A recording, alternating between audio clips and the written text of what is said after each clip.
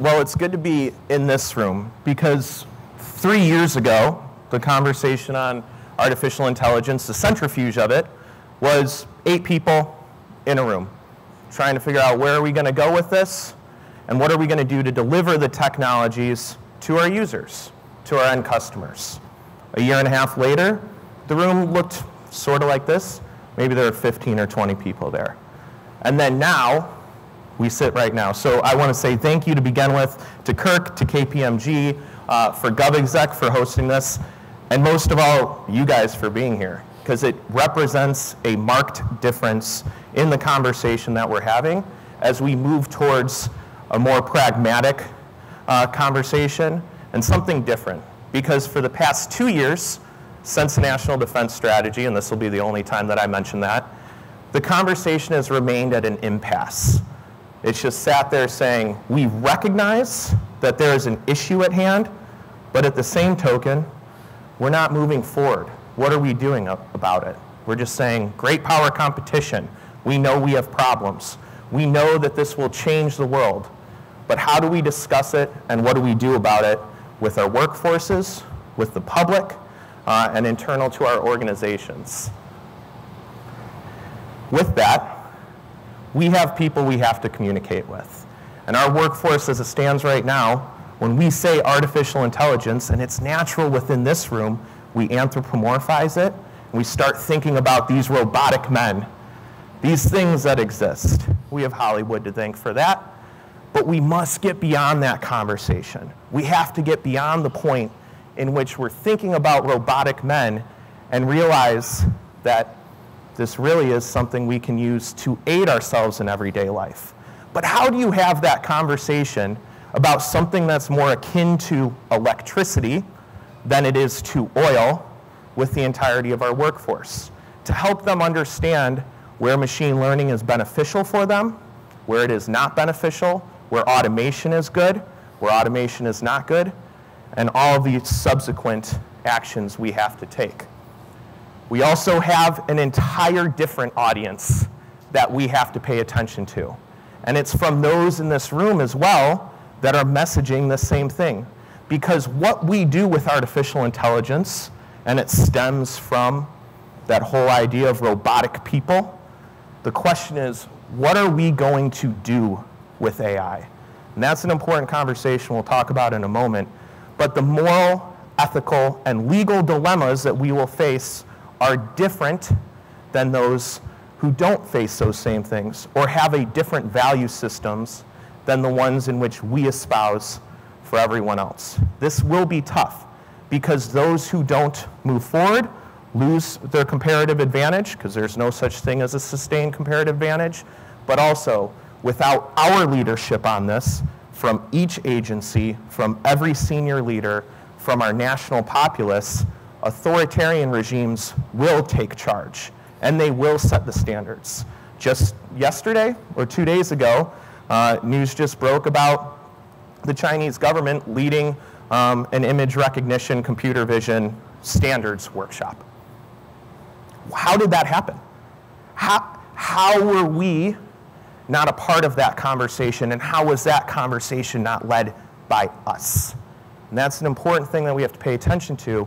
And that means that we have to deliver principles for our workforce that are consumable, that help with everyone. Because again, for a technology more akin to electricity, the same techniques that we're going to use for personnel management, the same techniques that we're going to use for finance or acquisition or legal review, they will inform the more tough data sets. They'll inform the more difficult decisions of where we place AI appropriately and where we shouldn't. So for the United States Air Force, what we want to do is provide principles. This follows on to the Department of Defense Artificial Intelligence Strategy itself as an annex for the United States Air Force. You can Google this right now. We released it publicly because we believe in transparency and a different way of going about this business and messaging and collaboration. Furthermore, you can find it on the White House website and all of the other AI type of places you can look on the internet. So before we get to that conversation, back to that robotic piece, there's something that as a people, for users that we have to get past. The first thing of that is when we talk about the words intelligence, learning, and consciousness, we often conflate them. Perhaps we're talking about intelligence. Perhaps we're talking about consciousness. Perhaps we're talking about learning, something that changes over time with the presentation of new data. All of those conversations, since the dawn of time, what we have done as humans is we imbue consciousness first. So if I say the word intelligence, people will just define a definition for that right now. Something doing a thing for a purpose, whatever that is. Learning, it changes over time. Naturally, though, we said consciousness must come first. Ever since the mechanical Turk playing chess, it was a robotic man playing chess in the 1600s, and we were still fooled and still thinking about, well, where does consciousness arise? Perhaps we will never get the answer to what is consciousness. But for our purposes, that does not matter. And there is no technology on the foreseeable future that will generate consciousness. So I ask, and I think that this is a useful tool and conversation to have, whether it's a maintenance user on a flight line in my case, or all the way up to the Office of Secretary of Defense, is to start the conversation here and to take that first prerequisite of consciousness and move it to the bottom of the equation. Intelligence. Well, surely the Nest in your home must have one unit, we'll say, of intelligence. It can measure the atmosphere, it measures the temperature, it measures you in the room or your habits and says, it should be a little bit warmer or a little bit cooler. I sleep with like 65 degrees, so cooler for me.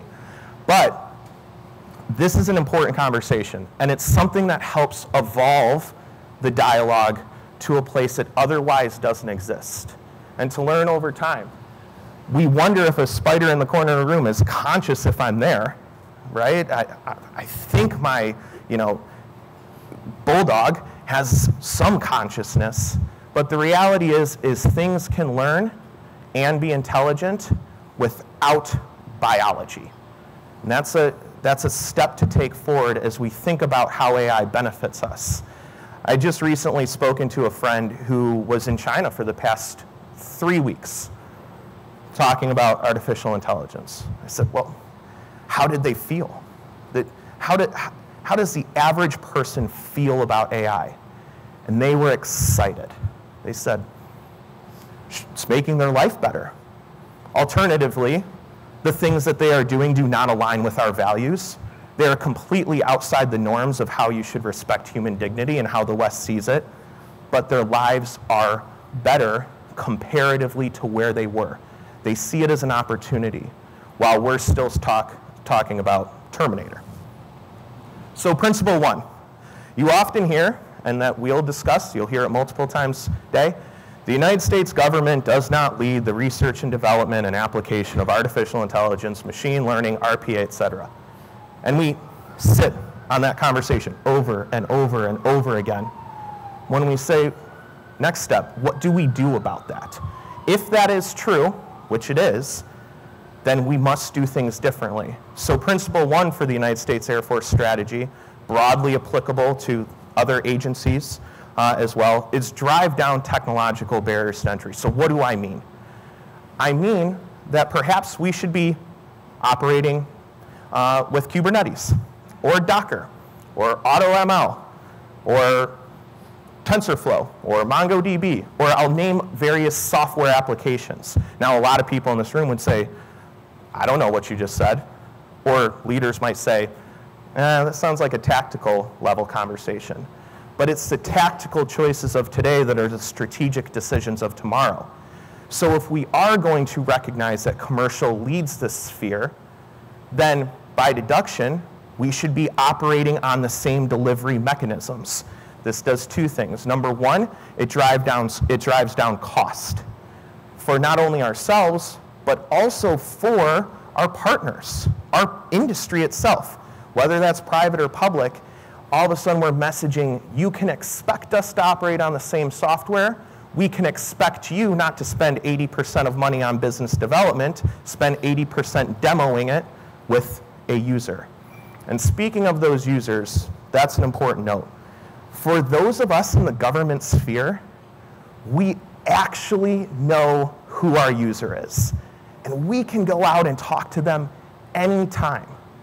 The United States Air Force, my user is an 18-year-old airman fresh out of tech school.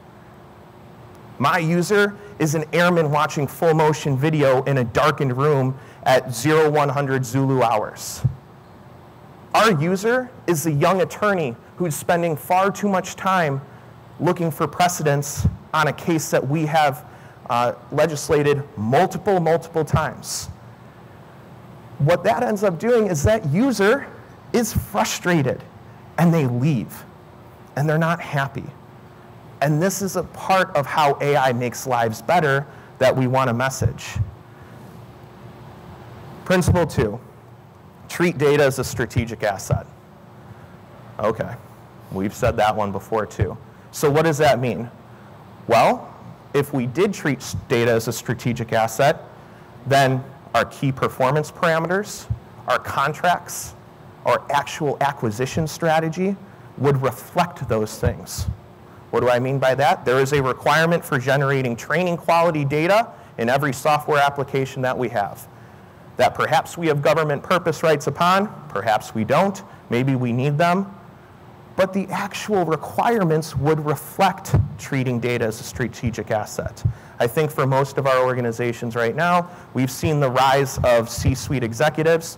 For the United States Air Force, we have a chief data officer, a chief software officer, a chief user interface and experience officer, and we have our typical CIO functions.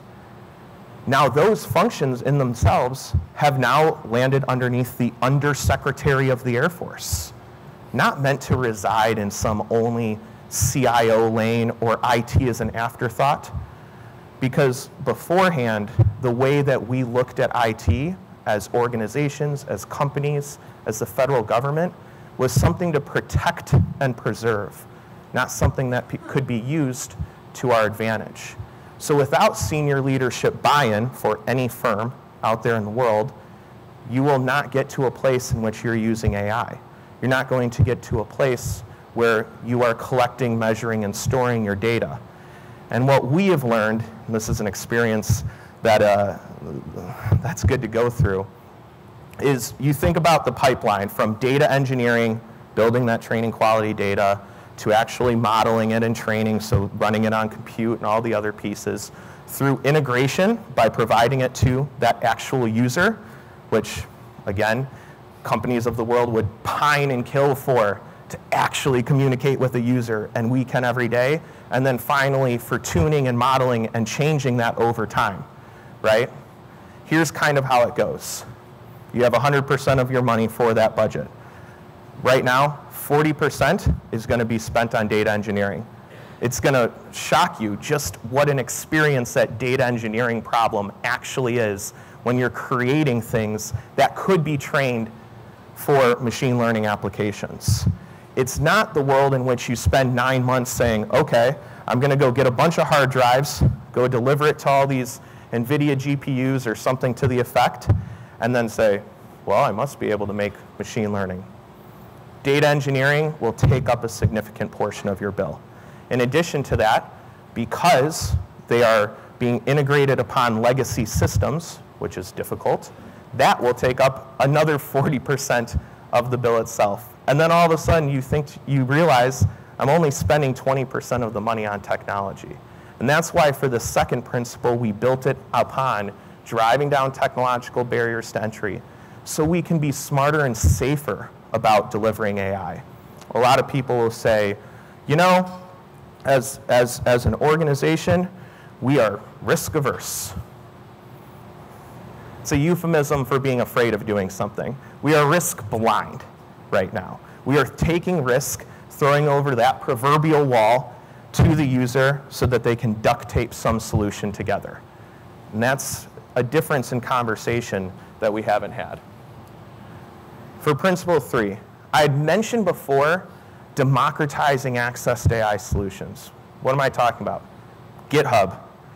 99% of the machine learning things we will build, and again, I'm hanging up on machine learning because for AI as a broad concept, machine learning will fundamentally change our world for the next 10 years until something else comes along. And it will make a difference for the department and for the federal government in general. But we would surely be accessing these same things. We would surely be using the open natural language processing that's created. We would surely be using all of the analytics functions for linear regression to, random forest trees to figure out, hey, I'm doubling down on this investment when I otherwise shouldn't be, or something to the effect. There's one more point about this conversation that I think is important. The commercial sector has viewed it as a due diligence and a due right to make these things public and host them in the public space. And by the way, that's a hallmark of America. That's what we do. But let me give you an example of where that gets disconcerting. Right now, I don't know who has children in the room, if you can raise your hand. Any kids out there play StarCraft and Dota and all these online battle games? They'll sit there forever. I mean, this industry itself for video games, games in general, which are important to our culture as humans, these games, if you added up the NBA, the NFL, the NHL, the MLB, all of that together, so Tom Brady's salary, the worth of Bob Kraft and Jerry Jones, everything else, it still does not touch the gaming market. The gaming market is bigger than the entire sports entertainment industry as we speak right now. And that's okay. Isn't that the new version of chess or Go and games we've played throughout all of society? It's just that new version. But as we speak right now, the thrust of artificial intelligence development happens on wargaming platforms. That game I just mentioned, StarCraft. Imagine, if you will, looking from a third-person view overhead. You have multiple actors, different armies or air forces. They have certain capabilities, like their planes or their people, and their goal is to overtake another base. In fact, they actually have the fog of war inside, because if you don't send out some scout or some capability to see what the enemy is doing, well, then you don't know what they're doing. The thrust of development is in reinforcement learning right now. That's the same technique that delivered us AlphaGo, everything else. And that is being hosted publicly for all of the world to develop AI upon. Now, war and socioeconomic norms and everything else is far more complex than some game. But at the same time, the tactical choices, the tactical things people can do with AI, well, that's shared for everybody right now. And we have to have that conversation and that dialogue, because there is nothing more American in that. But most AI solutions already exist. They're in some repository online right now, and you can go pick them up. And we have to utilize those same things. So this third principle builds back upon, we have the data access that we need in the contractual formats that we deem as appropriate, along with the acquisition strategies. First off, commercial acquisition, PAR 12 acquisition would be something we generally do, not PAR 15. That would change if we recognize that commercial leads this sphere. And then we have those data pieces, and we operate on something that, of course, is hardened in nature, but it is to the same technical specifications that the world develops on. But people make AI. People make RPA. People discover the places where machine learning is appropriate. Yet when we talk about our workforce, right now, broadly speaking, we don't have this natural eye for AI, right? When I see a use case, what am I talking about? When I walk into the Pentagon every single morning, I come in on the second floor from the metro stop. Inevitably, the elevator is on the 5th floor for no reason. And that doesn't make sense, because if you had an eye for AI or machine learning application, that's a perfect space for an elevator to say, well, in the morning, people come in on the 2nd floor, and in the evening, they leave from the 5th floor. It's also the frustration we have with new elevators when there are no buttons inside. It's because the companies realize they should also use machine learning and other types of technical capabilities. Our workforce is the most critical piece. Now here's a surprise. The United States Air Force are 88% millennials. Hashtag adults under 40, right? 88%. They all come from a background in which they had MySpace, and they played on various games. MySpace, by the way, before Facebook, you had to know HTML to make a really cool MySpace page. Every single person knows how to use these languages. And right now, if you're talking about a 17 or 18-year-old, I promise that they know how to code or have an affinity for it. Yet we don't ask them these questions. Yet perhaps we say, well, that should be reserved for only IT professionals. When in fact, a lot of your workforce indigenously brought this capability, and we're not asking them the question. If you walk back into your workplace, I'm willing to take an even bet that if you said, does anyone in here know how to program or code? Someone surely will raise their hand, say, yeah, I mine Bitcoin at home, or I like playing, Minecraft with my son or daughter. It's really important. So what are we doing about that? The United States Air Force just recently launched what we call the Computer Language Initiative. The Department of Defense and federal government more broadly has a long history of recognizing the critical and significant value that language has in our abilities to communicate, to work with partners, everyone else. We do it through two ways. A defense language aptitude battery test, i.e., is your brain naturally capable of learning new languages? And then furthermore, a defense language proficiency test that measures your skill set in said languages. Yet, those languages I'm talking about, they only apply to Farsi and Mandarin, Spanish and French, everything else, but not computer languages. And computer languages are the operative languages of our time. So for us, the United States Air Force is 450,000 strong. So what we did is we said, hey, if we're going to treat it as a language, why don't we put out a self-assessment to our workforce, see what we actually have. It returned over 3,000 airmen who have identified themselves as being what they consider Tier 3 Python coders capable of creating machine learning applications. Is that true? Probably not. Do they know Python? They absolutely do.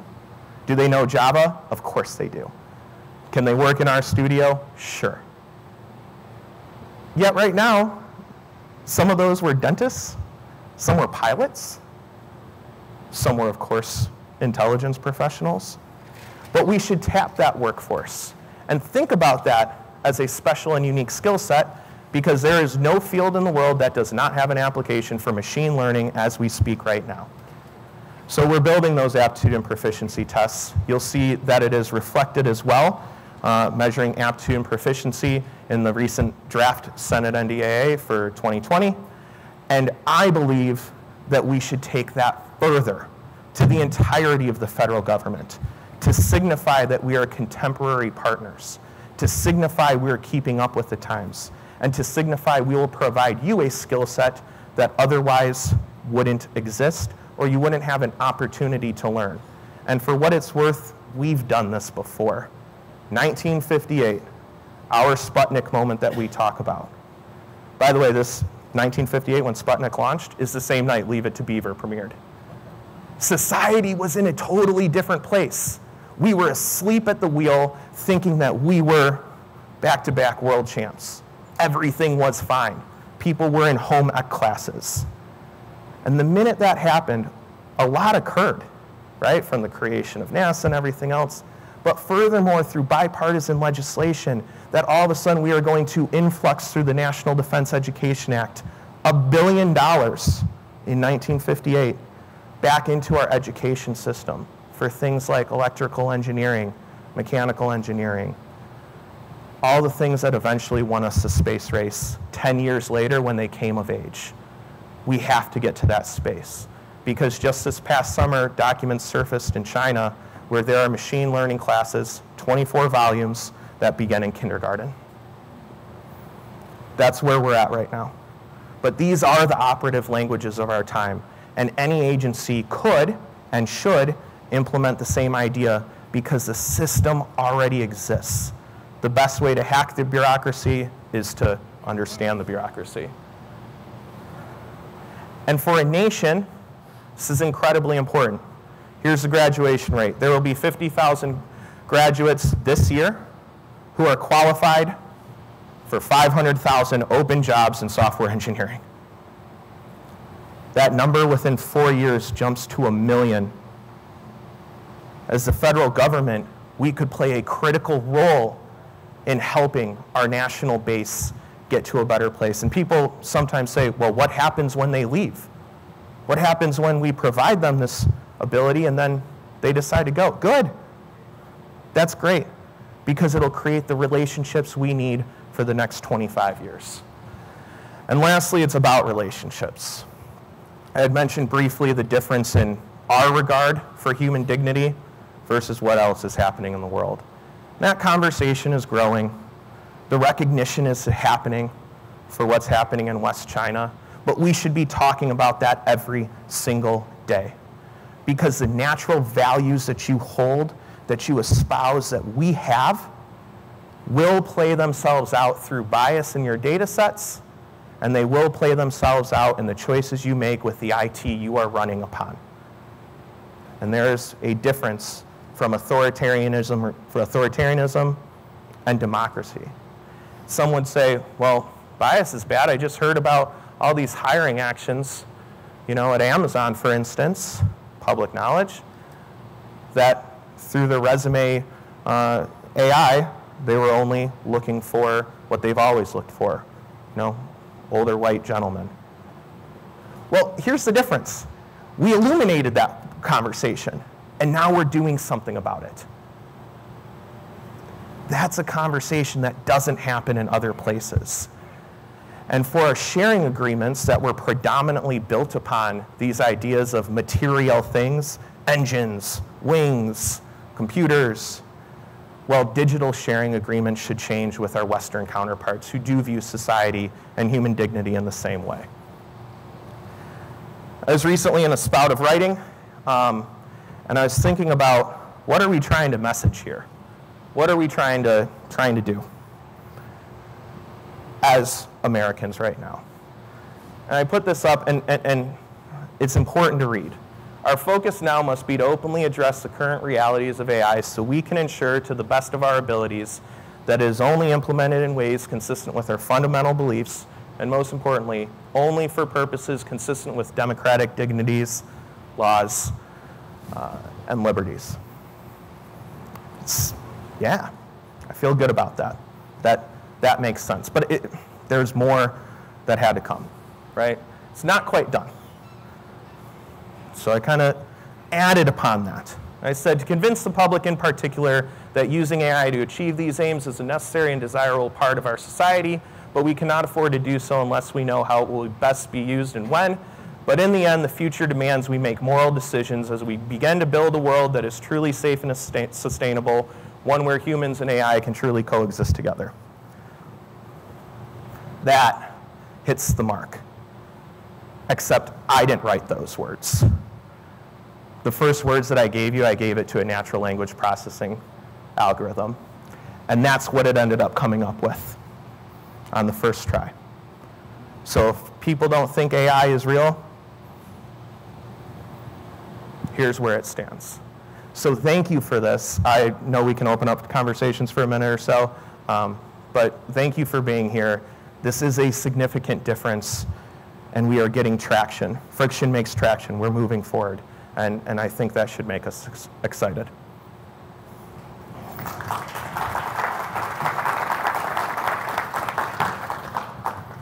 Yeah, thank you, Captain Kanaan. We probably have a time for one or two questions, if any. We've got the microphone roving around. If not, we've got one from the back. First, I want to say thank you, Captain, for coming in today and talking with us.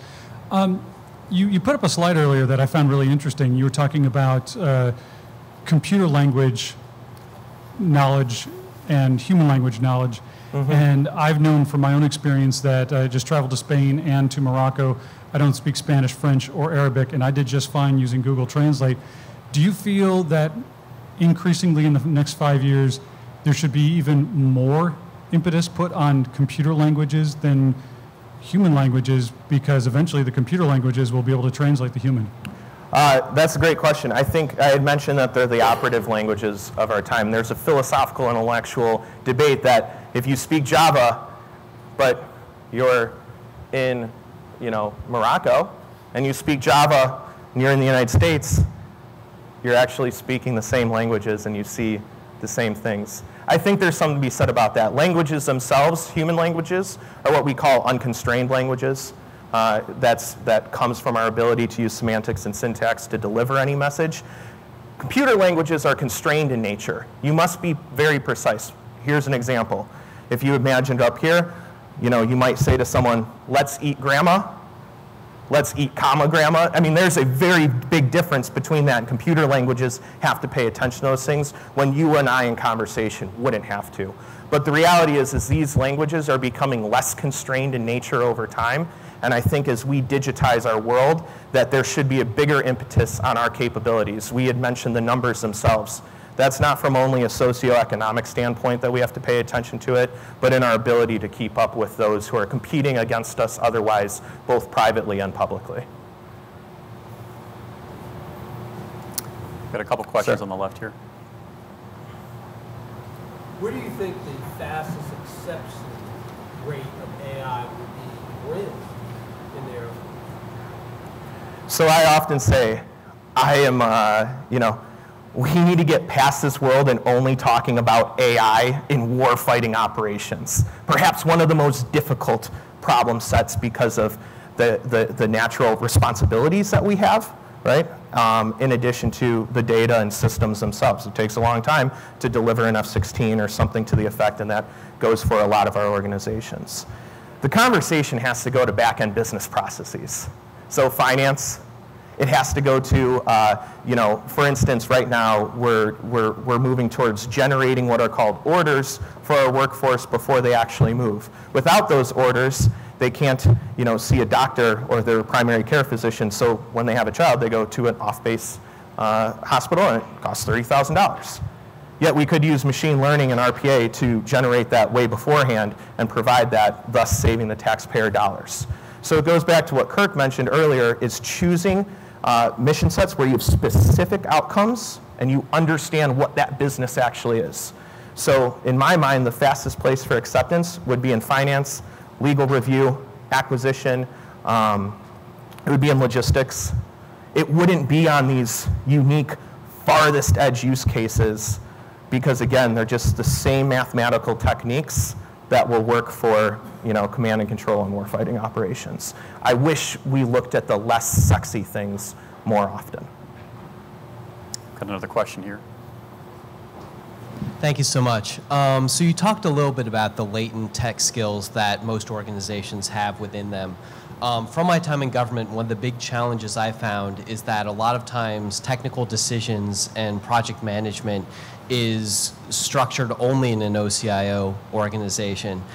What steps have you taken or would you take to kind of within an agency democratize ownership of technology to better harness some of those latent skills? So industrial organizational psychology is a field for a reason, and design thinking is a field for a reason. So the first thing is to create an organization that is not looked at and viewed as an afterthought.